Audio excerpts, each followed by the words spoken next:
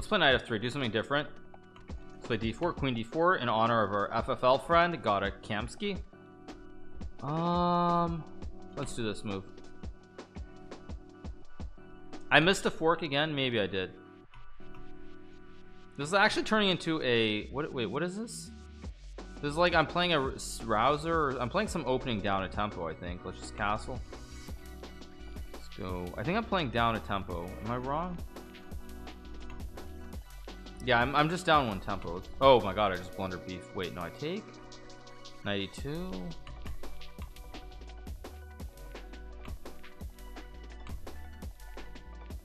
Do chess players open when they chuckle when they open a chest of drawers? A chest of drawers? Okay, no. Okay. No. Let's go g4. No. I get the reverence, but no. Let's go knight g3, king b1 here. Maybe knight h5, maybe h4 g5. He's trying to attack. I don't care. I'm just gonna go all in. If b3, I just take and go a3, I guess. Just take and go a3. I don't know what's going on. I mean, both sides are trying to attack here. f5 is my move. e5 is a move. He doesn't really have a capture. Okay, I can play e5. Actually, this might be really quite dangerous. I just missed this move. It's actually really dangerous. Wait, do I have knight h5 here? d4 is a problem. Actually, I'm gonna have to go here. I don't know if this is good, but I think I have to do it because I'm gonna need a square to make a checkmate with the diagonals here.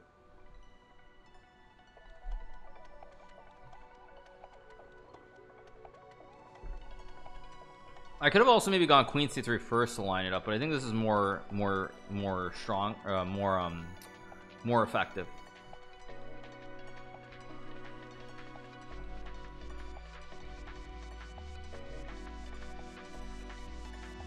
Thank you to True Mr. Quinn for the prime. Thank you so much, Mr. Quinn. Thank you so much, man. Appreciate it. Who won the tour? It's still going. Are we still drinking instant Coke Feffy? Yeah, this is the last of my Coke Feffy.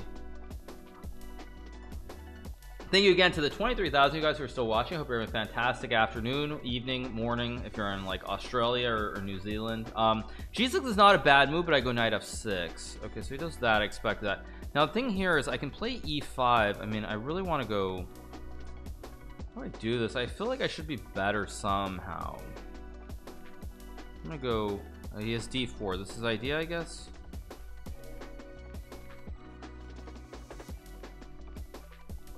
Can I go here? I see his ideas. I guess I don't really want to do it, but I'll take and I'll go here. Oh, I should have gone bishop d3. I'm such an idiot. Bishop d3 was such an obvious move. It goes d4. Now I can play f5 here. I can also play knight e. No, I can't play knight e5. Is bishop a3 a threat is one question. I don't really think it is that much of a threat, but it could be. I'm gonna go f5. I mean, this I might get checkmated here. Takes. Let's go check.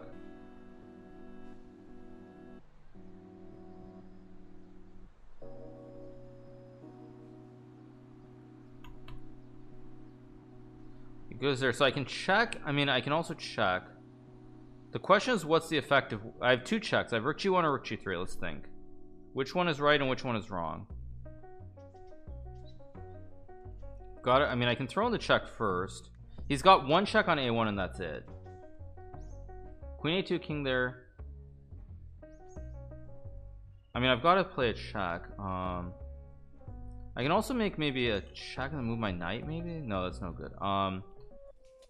Rook g1's no good. I mean, this is probably too dicey going for this. I should obviously check. Okay, this much I have to do now.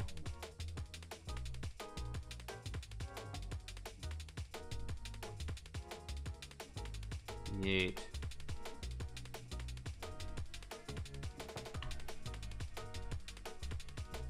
Oh, I just blundered. He has bishop h6, which I blundered.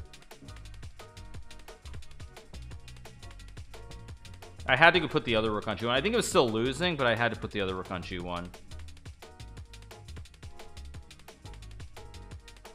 Yeah, he'll see the mate. I just blundered this game. This is a bad game, actually. I probably was okay up until right here I had something. I had something better than what I did. What I did was just bad.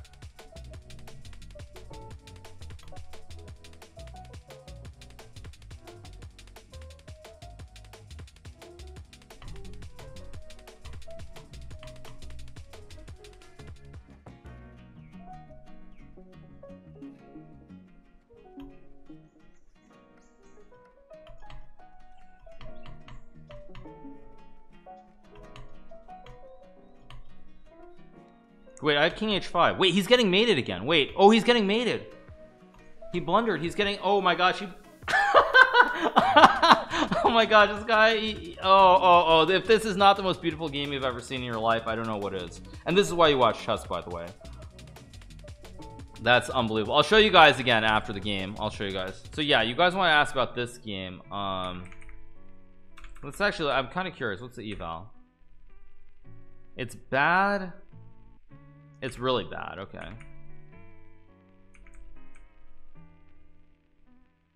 Okay. Right. So okay. So this one. So check in here. And now there are a couple things that win easily. Thank you to Halibu for the prime. Thank you to Rusted Jimmy's for the tier 1 as well. So the first way that black can win, and I saw this during the game, is black can go bishop to here. So the main thing is white is trying to create a checkmate on both of these two squares because you have two forces lined up. So the queen is going to go to one of these two squares and checkmate the king in the corner. But the thing is, black can play bishop to h6 here, and after queen takes bishop, I'm still threatening checkmate. But it's important, there's no checkmate at the back, you take. So I take to create the checkmate still. But now black goes rook a1, king takes, queen a5, king b1, and now queen takes f5. And this is actually a forced checkmate, because if I go here, the pawn holds the juicer, and this is checkmate. The king can't go anywhere. And if I move the king over, you go check with the rook, and the queen holds the square, and that's GG's as well. So bishop h6 would have been winning. Instead he checks, and he still has it, by the way. Bishop h6 is still winning here, because in this position, if I move the queen, you see, just away. Now he goes queen here, the pawn holds the juicer, and my king can't run because the pawn covers this one, and the bishop from distance covers the c1 square. So he goes check, and this is all just winning, of course. Check, check, hit the king, hit the rook. Yeah, now he makes a check, and this position is winning here, and there are a couple ways black can win. One of the obvious ways to win is right now you see there's no checkmate on this end square because my king is sort of in the way of the rook. So an obvious way to win this would be to go rook here, pinning the rook. Of course, if I go check, he just takes. The king is in front of the rook, so it doesn't work. And if I move my king, now you just trade the rooks, and you can even, I don't know, you can push the pawn here, because look at this, there's no checkmate. I have a lone queen.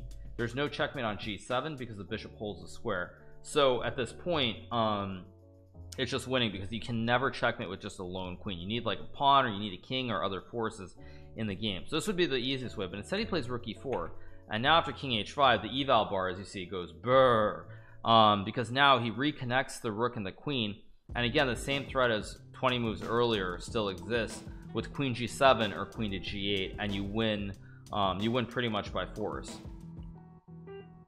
So that's why, yeah. So this is just a forced check, and there's no way to stop it. I'm threatening mate here. You can't really stop it without sacking a queen. If you go rook g4, I actually just take with the rook, and my king is as snug as a bug in a rug here. There's no way to get at the king. It's guarded by all these pieces right around it, and I still just make the checkmate, and there are no checks. I mean, you could take h4, but there are no checks. So it's just winning. So yeah, the king is actually very comfortable and very safe, even though it looks very weird. Like, I mean, if we look at how far the king got a lot of exercise in this game. Like, what happened? Let's see. I played, how many king's moves did I have? We had, okay, this was number 1. This is number 2.